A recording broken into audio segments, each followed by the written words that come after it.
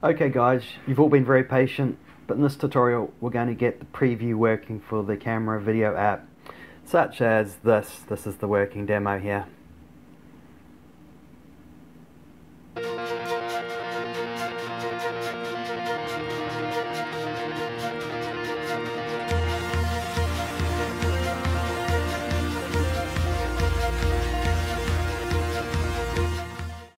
Welcome to Mobile Application Tutorials. My name's Nigel. Okay, so we're actually going to get something working on our device. We're going to be showing our preview, and the preview is just what we call a capture request to create a session. And whether or not you're showing a preview, you're taking a photograph, or you're capturing a video, the way you set this up is a similar sort of methodology. Anyway, shall we make a start? Okay, the first thing I need to do is to set up a new member called the CaptureRequest.Builder. That's where we put all the information into our request before we request a session. Okay, so let's find a good place to set that up. Okay, I'll put that under preview size.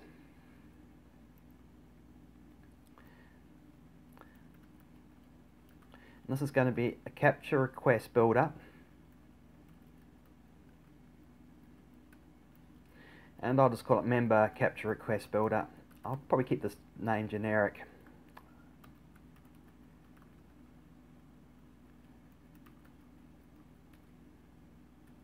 As such. Okay, now I can create my start preview method, and I'll try and find a good place to put that in. So what have we got there? Connect camera. I think I've put the method below connect camera, just to give the code a little bit of structure to it. So I'm going to call this start preview.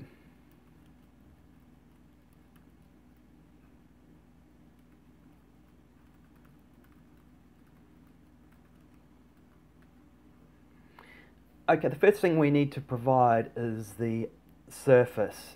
So the surface is going to be our texture view. So basically we want, from the camera sensor, we want to put data, a video basically, onto our preview display. So first of all we need to get our texture view and then convert that into a surface view that the camera API understands. So what I'm going to do first of all is create what we call a surface texture, and from that I can get the from my texture view I can get the surface texture. We can just call get surface texture. That's done. Once we've got the surface texture, let's set the default buffer sizes for that. And the default buffer sizes are what we've done in a previous tutorial when we worked out the requested height and width. So set default buffer size, and the preview size that was calculated, get width, and do the same for height. Okay, now we can actually create a surface that we can feed into our camera sensor. So let's call this will be a surface. And I'll call it preview surface.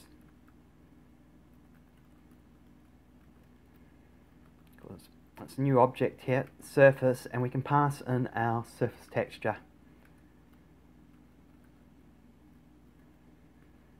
Okay, now that we've got our preview surface that we can feed into camera sensor, the next thing to do is to set up our capture request builder. So here it is there. And if we call the camera device member that was initialized before, we can create a capture request, and it will give you a number of types of requests you want. As you can see here, we've got preview, record, manual. There's a number of requests we can make here. I'm just going to use the top one, which will be preview. And I believe we need to put a try-catch harness around there, yeah.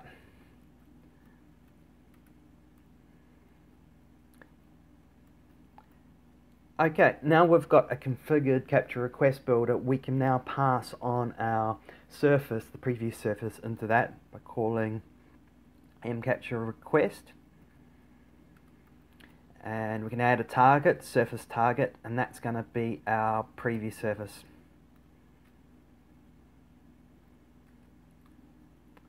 as such. Now we can actually get ready to set up our session. So we call the camera device, and we're going to create a capture session. Now, first thing we want to do, first argument we want is our surface. There's a number of ways you can do this. I'm just going to pass it in as array list, and this will be preview surface.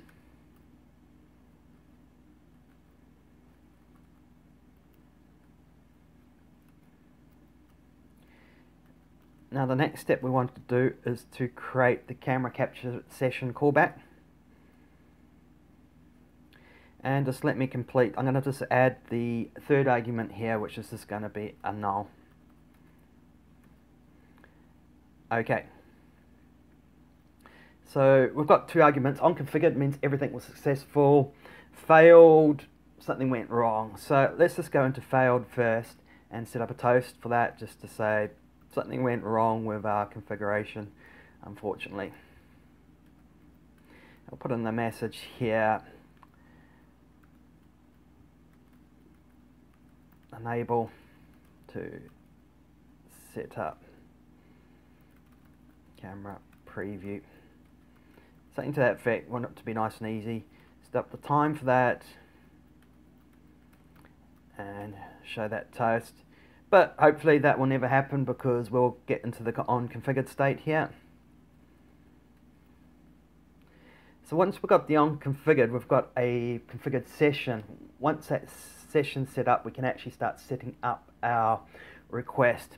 So let's call session and call it set repeating request. In other words, it's going to be a video, so we want it to keep repeating regularly just to update that display. Hopefully at something like 30 Hertz. Okay, so first thing we're going to want it to feed into it's going to be the CaptureRequest.Builder, and call build. And the next step is just going to be null, because we're not going to want to do anything with that data. We just want the preview just to keep happening, and we don't really care just as long as preview updates. We're not going to want to read that data or process the data, so we can set that null. And let's have this happening on the background handler. Okay, so I need to set up another try catch inside this callback as well.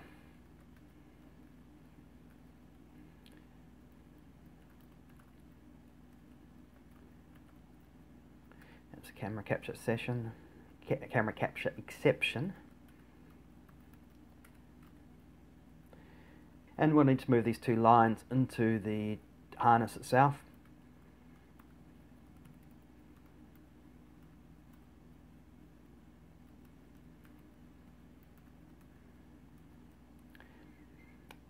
Okay, so that should be okay for our start preview. Now we need to call start preview.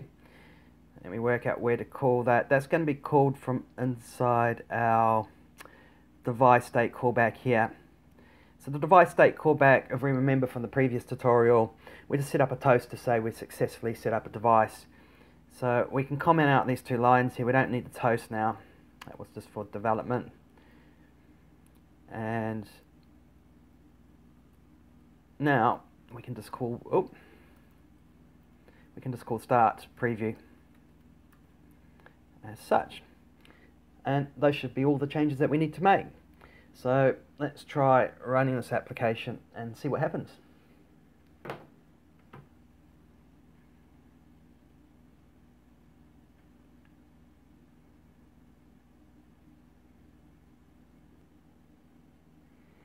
And already it started up, and let me record this so you can actually see what's happening. And as you can see, we've got the camera preview successfully working. There's default automatic focus working there.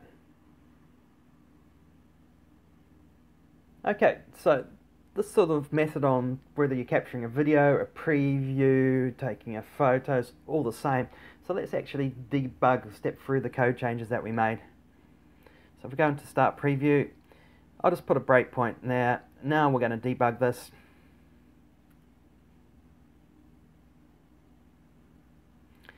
Camera started up. First thing we're going to do is just to get the surface texture from our texture view. That's required to make the surface. Now we set the default sizes for that texture view, and now we create the surface using the surface texture.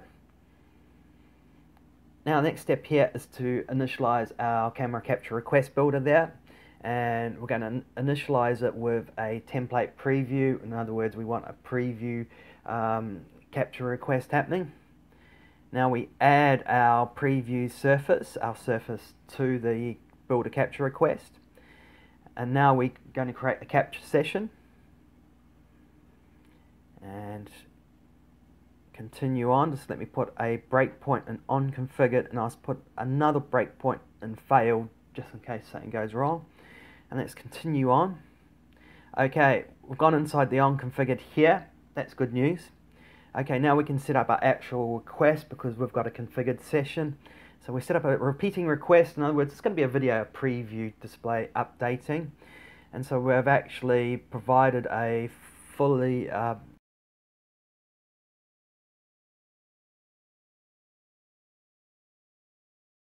okay, that's it for the setting up the preview display on the Android Camera 2 video application.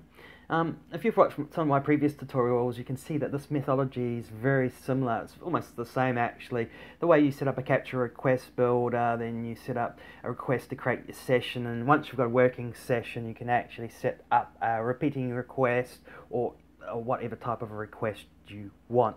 So once you're familiar with this, it starts to become a lot more straightforward in the Camera 2 set of APIs. Anyway, that concludes this tutorial. If you want to get updated to the following tutorial to this or any of my other tutorials that I'm working on, click on the subscribe button down below. That's if you've got a PC. And if you want to keep up to date with all the latest changes that I make, when I release articles, latest videos I'm doing, or any other news related to mobile application tutorials, you can see my clickable social media accounts: Facebook, Twitter, Pinterest and Google+. So you're more than welcome to come to visit those. And directly above me is my website, and that's probably the authoritative, the best place to actually watch the tutorial.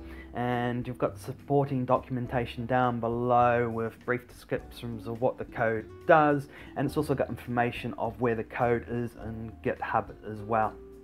Anyway, that concludes this tutorial. Hope you enjoyed it. Bye for now. So as you can see here, you can see me recording, myself recording, sort of the preview of me recording.